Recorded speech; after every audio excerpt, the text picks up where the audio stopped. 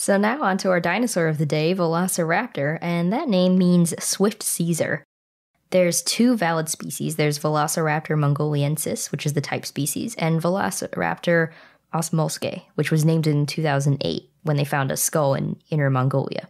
Peter Kaisen found the first Velociraptor fossil in 1923 as part of the American Museum of Natural History expedition to the Gobi Desert in Mongolia. He found a crushed but complete skull and some second toe claws. And Henry Fairfield Osborn named the new genus Velociraptor.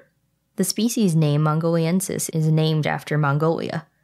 Earlier in 1924, Osborn had called it Ovoraptor in a press article, but it wasn't a formal description or named in a scientific journal, so it's a nomen nudum, which means naked name. In 2008, Pascal Godefroit and colleagues named bones found in 1999 by the Sino-Belgian dinosaur expeditions Velociraptor osmolskae for the Polish paleontologist Halszka Osmólska, and they found that it was Velociraptor but wasn't similar enough to just be named Velociraptor mongoliensis. Previously recognized Velociraptor species include Velociraptor anteropus and Velociraptor langstoni, which was formerly Deinonychus anteropus and Ornitholestes langstoni. More than a dozen skeletons have been described, which is more than any other dromaeosaurid. In 1990, a joint Mongolian-American expedition in the Gobi found more Velociraptor skeletons, and one is nicknamed Ichabod Craniosaurus because it's a fairly complete skeleton without a skull. Two Velociraptor-like skulls were found in an Ovoraptor nest in Mongolia, discovered in the 90s as well, although after doing a little more digging, I think that they were found to not be Velociraptor, but Byronosaurus instead. So Velociraptor was a dromaeosaurid theropod that lived in the Cretaceous, and it was originally thought to be part of Megalosauridae, which is a wastebasket taxon. It was a carnivore, it was probably intelligent, and it had a large brain in proportion to its body size, and Velociraptor may have been nocturnal. Adults grew up to be 6.8 feet or 2.07 meters long and weighing 33 pounds or 15 kilograms, and the skull could be up to 10 inches or 25 centimeters long. You may know, and we've talked about before in previous episodes, that's much smaller than how Velociraptor is depicted in Jurassic Park. Yeah, that's more on the order of a Utah raptor size. Yeah, but Velociraptor had a long tail and a long, low skull with an upturned snout, and they may have been able to run as fast as 24 miles per hour or 39 kilometers per hour. They were bipedal and they had feathers. And in 2007, paleontologists found quill knobs on a Velociraptor mongoliensis forearms, which confirmed that it had feathers. Turner, Norrell, and Peter Makovicki said that the feathers on Velociraptor were evidence against the idea that larger Maniraptorans lost their feathers because they were bigger. And quill knobs aren't really found in modern flightless birds, so the fact that Velociraptor had quill knobs probably means that their ancestors could fly, and Velociraptor and other relatives were secondarily flightless, though maybe their ancestors used feathers for something other than flight too. Yeah, because quill knobs just mean that they're firmly attached. So if you're doing something else other than flying, you might still need that. Mm-hmm. So Velociraptor, their arms were too short to fly or glide. They may have used their feathers for display, to help brood, or to increase their speed when running up slopes. Wing-assisted inclined running comes back again. Yeah. Not surprisingly, they looked a lot like birds. And like birds, they also had wishbones, they brooded nests, and they had hollow bones, and then of course they had feathers. Kiwi birds are actually similar to Velociraptors. They have similar feather types, anatomy, bone structure, and a narrow anatomy of nasal passages. And kiwi birds are very active and flightless, so they make a good model for the metabolism of dromaeosaurids, which probably had a moderate metabolism. And I think that's hilarious to compare a kiwi bird, which is so darn cute, to Velociraptor. That's depicted as being like so ferocious. And Mm-hmm. Plus they just look so helpless because they don't really have arms or much. Or hands, yeah. And they just have a really long beak that they slowly walk along a beach poking into the sand. Yeah. Anyway, back to Velociraptor. Velociraptor had jaws that had 26 to 28 teeth on each side, and the back edges of the teeth were more serrated than the front. They also had 3 curved claws on each hand, similar to the wing bones of modern birds. Their second digit was the longest, and the first was the shortest. They had 4 toes, but they only walked on their third and fourth toes, and the first toe had a small dew claw, and then the second toe was held off the ground and had a large sickle-shaped claw. Yep, I think everybody knows about that by now. Yeah, and they probably used that to tackle their prey. And the sickle-shaped claw grew to over 2.6 inches or 6.5 centimeters long. They may have been able to climb trees with their toe claws. And one skeleton of Velociraptor is found in a fighting position with Protoceratops. So this was found in 1971 by a Polish Mongolian team, and they found what they call the fighting dinosaurs when they found them in Mongolia.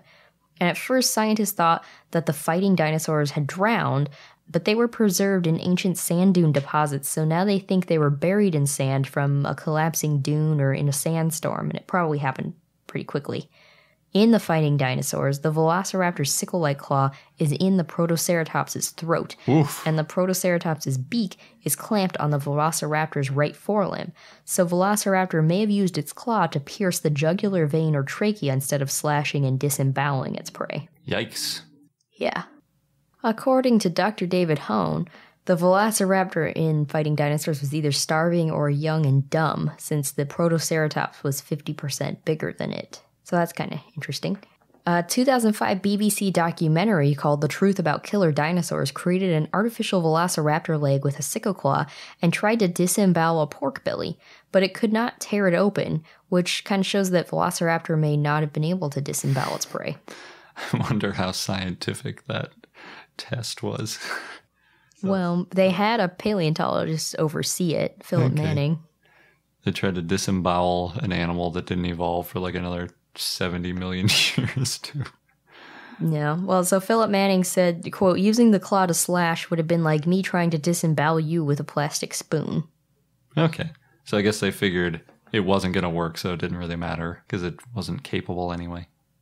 In 2011, Denver Fowler and colleagues said that Velociraptor may have used a, quote, raptor prey restraint, or RPR, where they leaped onto their prey, pinned them, and held onto them with their sickle-shaped claws. Then they would start to eat their prey, which would die from blood loss and organ failure. And then the Velociraptors would use their tails to help them counterbalance. Apparently hawks do the same thing, where they pin down their prey and start eating them alive. Oof. Sounds gruesome. Birds. Yeah. Interestingly, there's not really any evidence that Velociraptor was a pack hunter, as depicted in Jurassic Park. Many isolated fossils have been found, but none closely associated with other specimens. Velociraptor probably ate small animals like reptiles, amphibians, insects, small dinosaurs, and mammals, and it may have been a scavenger. In 2010, David Hone and colleagues published a study of teeth they found in 2008 near a Protoceratops jawbone.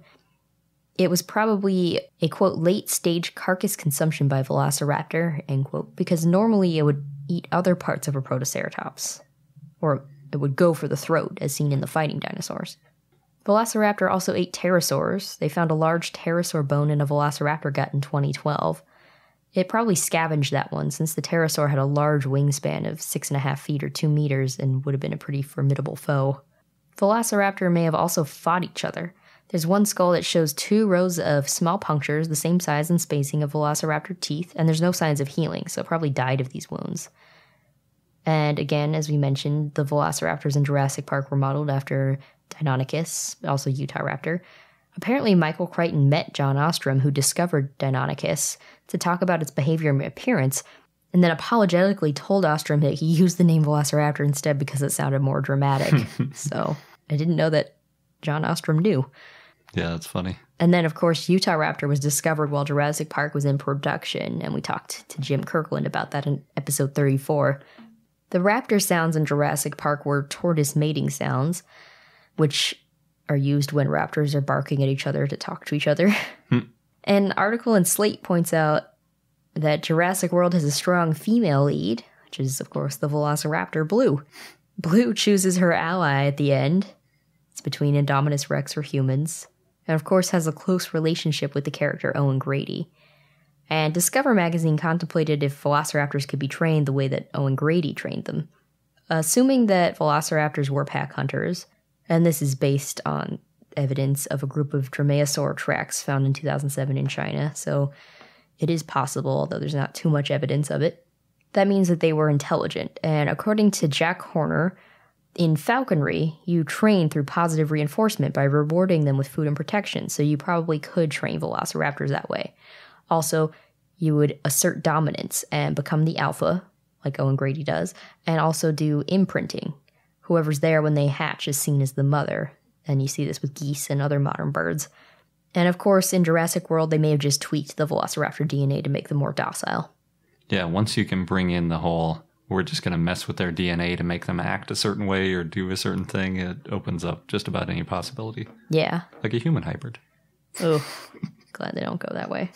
This is kind of weird. There's a website called velociraptors.info, and it's the official website for the American Society for Velociraptor Attack Prevention. And the website says that it's a, quote, bipartisan group of professionals dedicated to the diffusion of knowledge concerning velociraptor attack prevention. And according to them, June is National Velociraptor Awareness Month. And, quote, the American Society for Velociraptor Attack Prevention, along with the North American Velociraptor Defense Association and the United Velociraptor Widows Fund, will be providing free velociraptor safety seminars at local Red Cross centers across the nation. Contact your local center for more information, end quote. The website also gives a description of velociraptors, home buyer tips so you're prepared in case of velociraptor attacks, and a quiz to find out if your neighbors are velociraptors. And I wish I knew the backstory behind this website. It's very goofy. It is. It's also very official looking. Although I tried to get to the quiz. Looks like that may have been taken down. It's a bit of a bummer. Yeah, maybe it got put up for like Jurassic World. Someone was having a joke website and then... Could be. It's been left in disrepair. There's a thing on Thingiverse that lets you download a Velociraptor business card, which gives you parts to 3D print, and then you can assemble into your own Velociraptor. So, lots of cool media stuff around Velociraptor. Oh, on a not as fun note, in late May of this year, Paultons Park near Romsey, Hampshire in the UK had an incident where 15 passengers were stuck 45 feet in the air for 40 minutes on their new Velociraptor ride. There was a hissing sound, and then the brakes locked the car onto the beginning of one of the drops. And eventually all the riders were evacuated, but... As long as they're not upside down, I always think, if I get stuck on a roller coaster, as long as I'm right side up, I'll be okay. It would be kind of intimidating being at the top of the drop, because then what if it just starts going? Yeah, but that's what you're expecting anyway. Yeah, but in a controlled way, not accidental. Yeah. It enhances the excitement. Oh, goodness.